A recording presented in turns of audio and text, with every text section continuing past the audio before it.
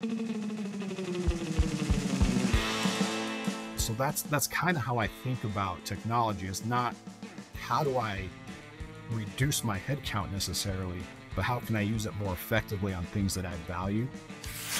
Hello and welcome to Off the Books, where we surf the uncharted waters of accounting, finance, risk, and wherever else the waves take us. This episode is brought to you by Workiva, the one platform that brings together financial reporting, ESG audit and risk teams, and maybe even Michigan and Ohio State fans, or could at least help Michigan fans with their sign stealing. My name is Steve Soder, accounting enthusiast and Diet Coke aficionado. I'm looking forward to debating a great conversation, and I'm so happy to have you with us. I'm also happy to have Catherine Tsai, erstwhile Michigan fan, and Josh Gertsch joining us. Catherine, can you please tell the folks about yourself? I'm not an accountant or a Diet Coke aficionado, but I like drinking venti soy chais and asking questions of smart people like you and Josh and our guest today. So Josh, why don't you remind people who you are? Yeah, I've had the pleasure of being on a few times. So Josh Gertsch, I'm a CPA. I work in our capital markets division here at Workiva, and happy to join you all today. Yeah, and we bulked up the crew because we're talking to a CFO today, Steve Cates, CFO of Westwater Resources. Yeah, I love that name, and there's a lot we want to ask Steve, from his career journey to how he approaches the use of technology to what it's like being the CFO of a New York Stock Exchange listed pre-revenue company. So let's dive into it. Welcome, Josh, and Steve Cates, welcome to the podcast. Thank you for having me. Yeah, let's start from the beginning. Steve, did you always want to be a CFO? You know, when I started my career, I started with the Big Four accounting firm here in Denver. Spent most of my time on the audit side in the energy practice.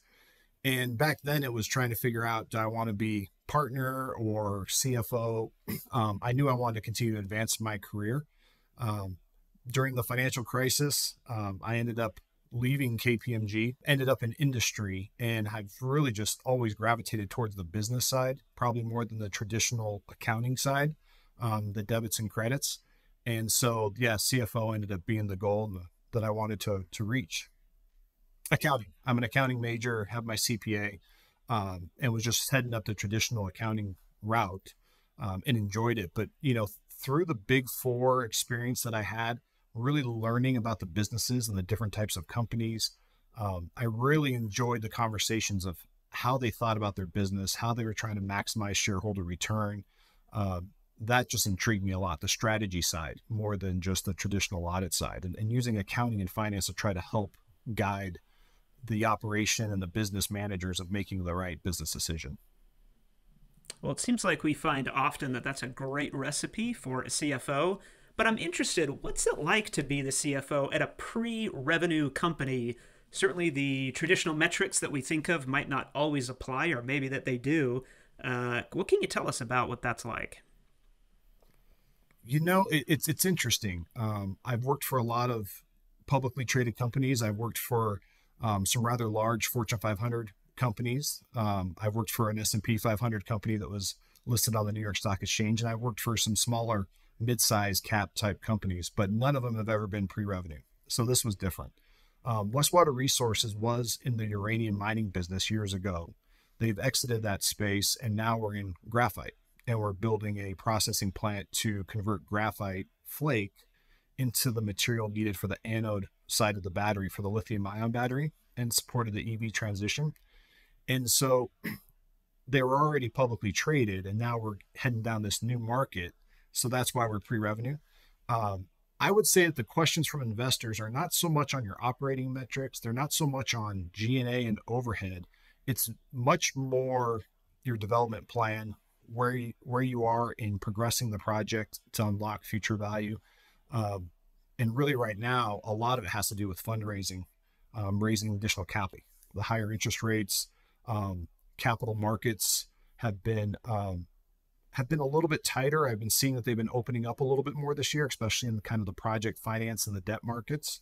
They're opening up. People are wanting to put money to work, but you're now not just competing on your project compared to other projects, but in a historically low interest rate environment, what we had, the need for a return in yield wasn't as high of a return that they need now, because now you got to beat 5% T-bills or whatever they're at now, right? So that hurdle rate has gone up, which presents some challenges. Josh, I know you spend a ton of time with companies who are looking at going public or raising capital. How would you weigh in on this discussion? It seems like in our conversations, this seems pretty consistent with what you're seeing out in the market.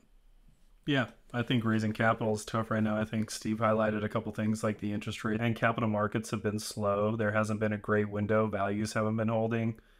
And I think the challenge is everyone tries to continue to grow.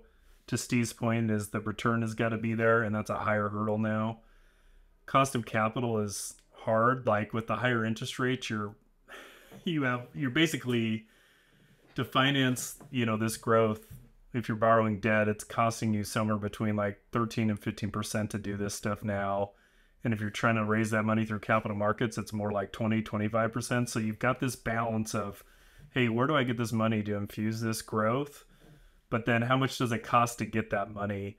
And with those costs, just to be clear, for those who might not be familiar, you're not just talking obviously about the interest expense, if that's an example, the transaction cost, right? Like what it actually takes to get that issued.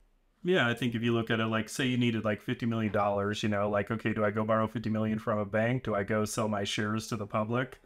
That's not free either way. I mean, you'd have to look at those different avenues and there's a cost associated with each of those. And the long and short of it is that those have got up incrementally over the past couple of years. How is a financial reporting team better than a dad joke? A dad joke can tell you what to call a busy accounting leader, but it's not going to tell you why. Really good financial reporting teams can pull together reports that tell you what happened last month and even tell you why. They just don't always have the time to get to the why. That's where Workiva comes in.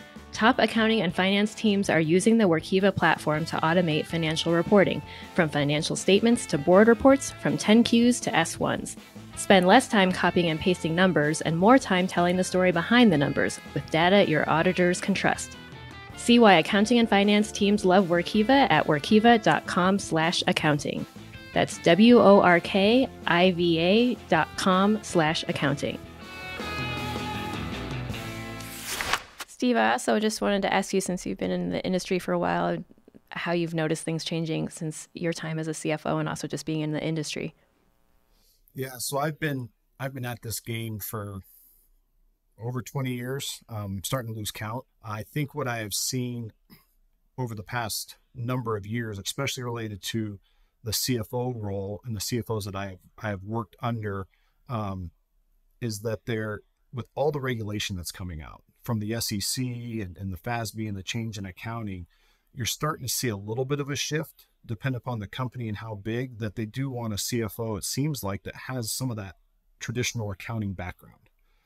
Some of the large companies, right, you've seen CFOs and then they have a chief accounting officer, because maybe the CFO is a little bit more capital markets focused, was part of an investment bank at some time, but they need somebody that can stay on top of the changing SEC regulatory environment to make sure that they don't run into any pitfalls there or violate any regulations.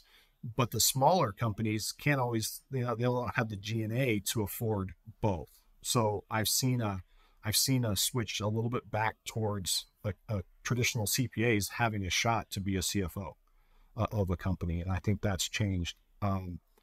But I think beyond that, whether the background is more on the finance side or traditional accounting side, I think you have to have a little bit of both to be able to do it well, and a little bit of understanding.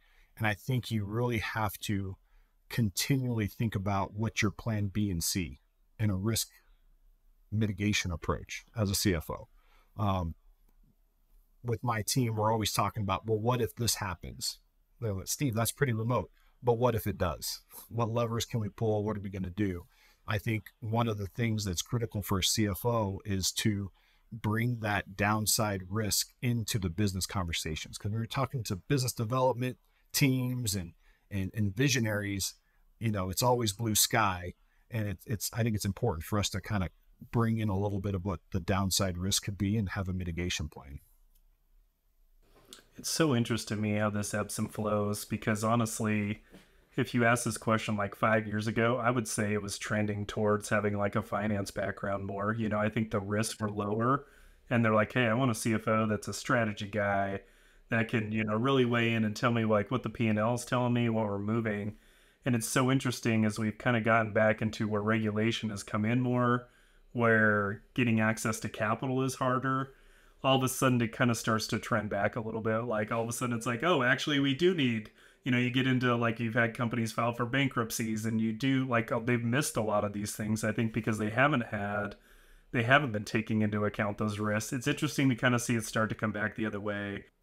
Yeah, and I think it has to be a balanced approach. I mean, I think even if someone comes up kind of under the traditional CPA route, SEC reporting background and those types of things that are really strong on the technical accounting side, I think you have to understand the business and the drivers of the business for a couple of reasons. One, I think that's how you get the right accounting answer, right? You can't get the right accounting answer if you don't understand the economics of a transaction or your business.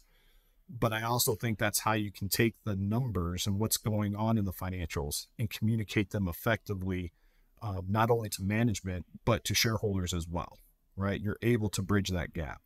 And so I think it's important to still have that business mindset and where am I going to try to add value to the organization every day. Well, we didn't even talk about like the intangibles of maybe what makes a good CFO. Are there any soft skills that you would say help you get into that position?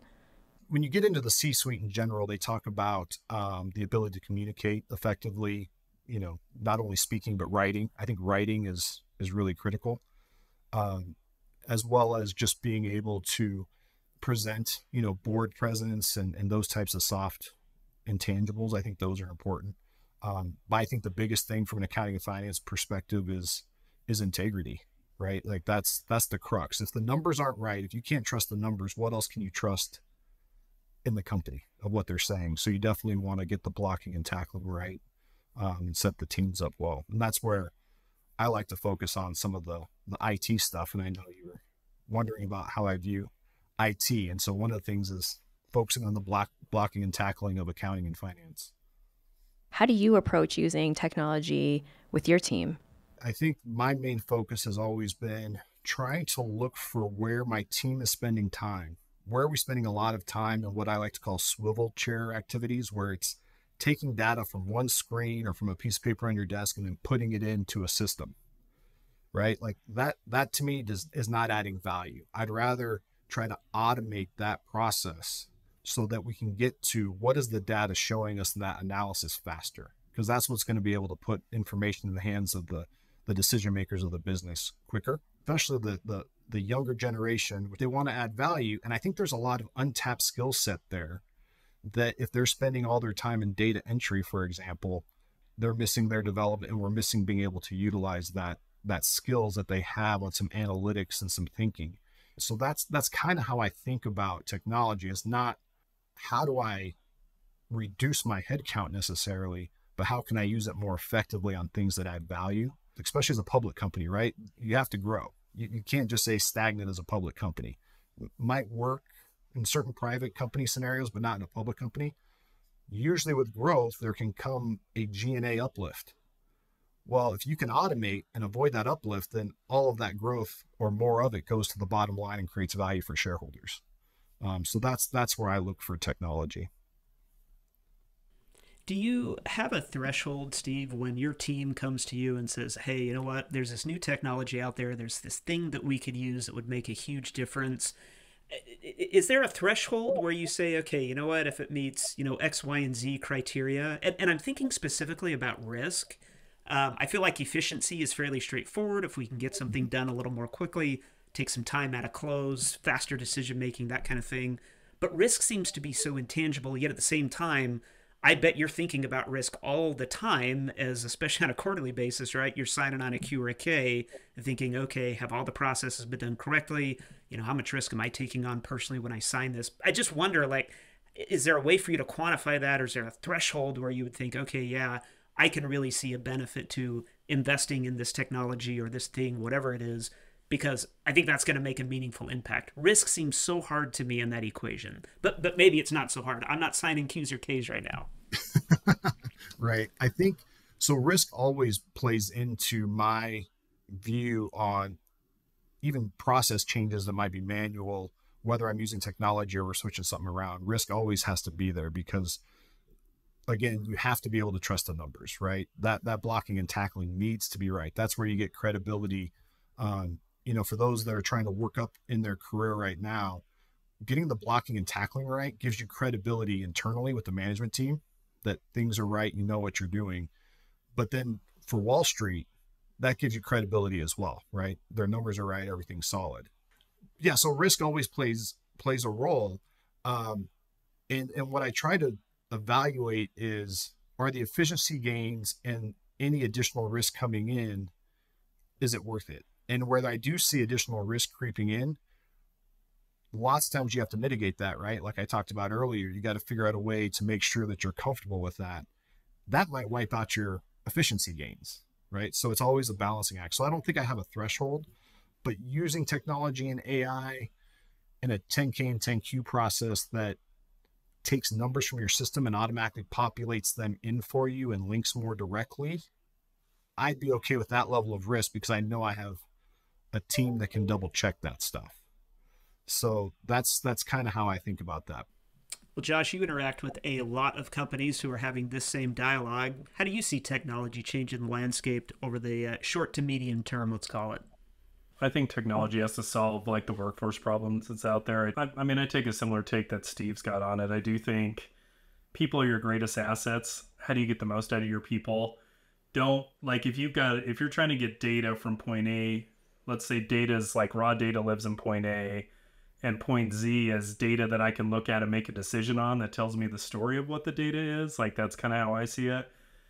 I mean, as much of that front process that you can get to, that you can automate, I think is the key thing. Like somehow, how can you take that raw data and get it to a point where the people need to come in and play and decipher that and provide the insights? Everything up into that, I think you should focus on automating, until you can get it to a place where those people can look at it and you can like use their value to get there, I think is where I see it. And you can apply that to any process, whether it's close, whether it's FP&A, like budgets and forecasts, investor decks, you can almost take it anywhere and be like, okay, we've got to solve this kind of data lineage problem, make sure we've got like the data coming through and anything we can do to kind of clean that data up or curate it. So someone can look at it, put the story together, get that in front of decision makers. And if we can cut hours or days out of that process, I mean, that to me is where you focus 100% of like the technology piece on.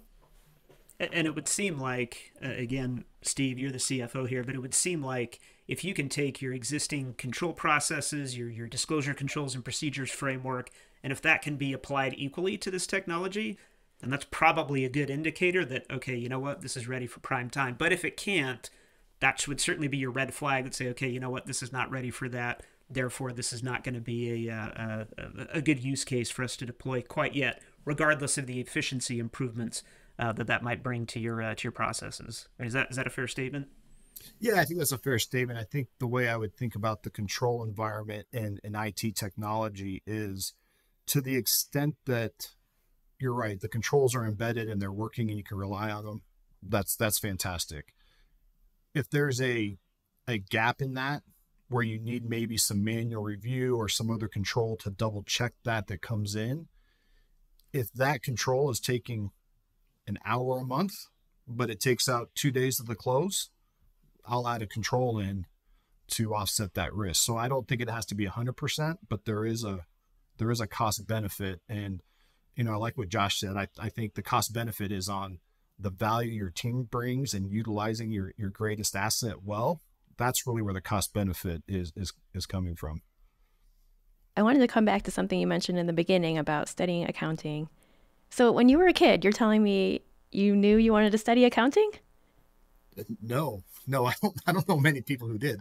I think as a young kid, I wanted to be a professional football or baseball player. Maybe I saw Top Gun when I was young. I wanted to, who didn't want to be Tom Cruise and fly jets? So, the accounting was not on my radar at all. I love baseball. I'm a baseball junkie and went to college to play.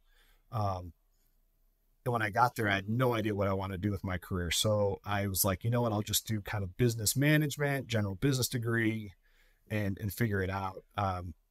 first accounting course. I took that.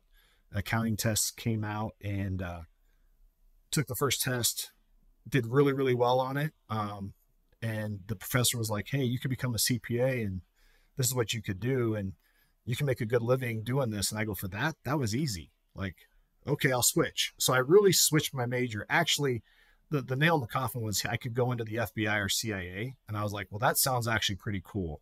Like, I don't know if I could do that with the normal business management degree, so I'll do that. And then just through it, I found out that I really actually enjoyed business, enjoyed finance and economics, and there was a lot of stuff happening in the marketplace with, Enron and WorldCom and all the audit firms and things going on, that I was like, wow, this is kind of really interesting.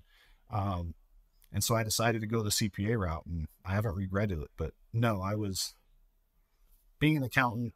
CPA was I didn't even know what that was probably until I got to college, and they told me after I took that test. Well, I'm not sure our listeners are keeping track, but boy, Catherine, how many times have we literally heard almost that exact same thing when you have asked that question? Why did you go into accounting? I did well on the test, and the professor said I'd be good at it. So then I ended up switching my major. Yeah, the other thing I knew is I'm not that creative, and so I knew I probably wasn't going to have a crazy idea to, create Amazon or anything like that, make billions. But I knew somebody would, and they needed somebody to take care of the money for them. So it made sense. I could just follow the money. That's right. Well, before we let you go, we end every episode with a fun closing question of the day. And since you said you were thinking of maybe being a professional baseball player, what would have been your walk-up song? Oh my gosh, my walk-up song. So this is interesting. My son plays baseball. He's a senior in high school, and that's a big discussion topic all the time in our house, is what would be a good walk-up song. So, gosh, it would have to be either something. I love country music, so it'd either have to be a country song or, I don't know, maybe like Thunderstruck by AC/DC, something like that. Yeah, I'm not as creative as that. Like, I go back to like that movie Charlie Sheen was in. Is it called Major League Baseball, where he's like a pitcher and he has like the, like the crazy hairdo, and it comes out to like, what's the song? It's like a Wild Thing. It's like something like that. I'm not sure I can like disassociate it with it. Like that might be like the peak song for an intro, but that's probably where my head's at. Well, my response to that question is would have been my walk-up song. I'm still holding out, Catherine. I still think I've got a career in front of me in the MLB. So you'll have to wait and see when I step on that plate what they're playing. Actually, Thunderstruck was actually the very first thing that had occurred to me. So not only do we share first names, Steve, apparently taste in music as well. Yeah, thank you for having me. This was a lot of fun. And thank you, dear listener, for surfing along with us. I'm Steve Soder, that was Catherine Tsai, and this has been Off the Books, presented by the Workiva platform, which might help Ohio State with their Michigan game planning next season. Please subscribe, leave us a review, and tell your buddies if you like the show. If you're watching this on YouTube, please leave us a note in the comments, or feel free to drop us a line at offthebooks@workiva.com. Surf's up, and we'll see you on the next wave.